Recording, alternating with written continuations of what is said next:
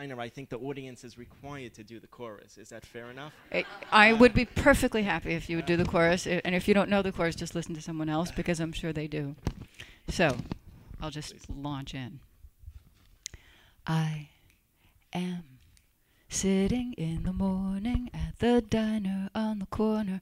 I am waiting at the counter for the man to pour the coffee, and he fills it only halfway, and before I even argue, he is looking out the window at somebody coming in.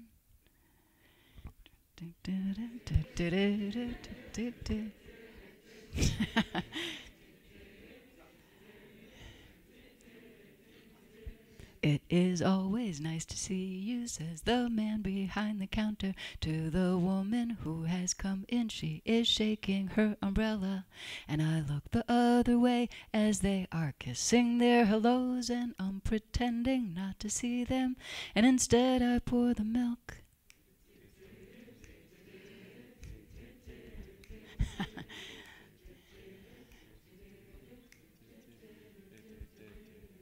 I open up the paper, there's a story of an actor who had died while he was drinking. It was no one I had heard of, and I'm turning to the horoscope and looking for the funnies when I'm feeling someone watching me, and so I raise my head.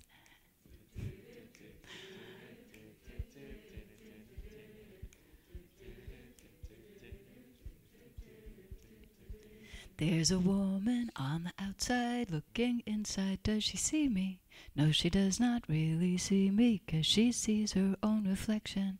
And I'm trying not to notice that she's hitching up her skirt, and while she's straightening her stockings, her hair has gotten wet.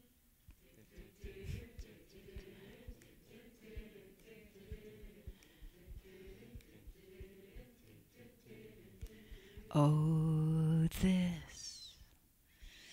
rain, it will continue through the morning as I'm listening to the bells of the cathedral.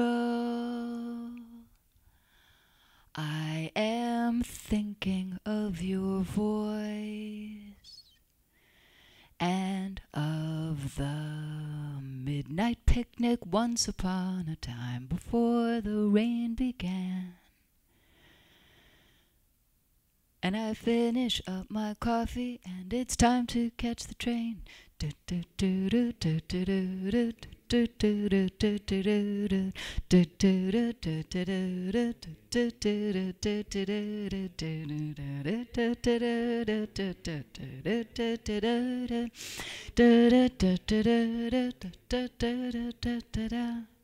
you. Thank you very much. Thank you.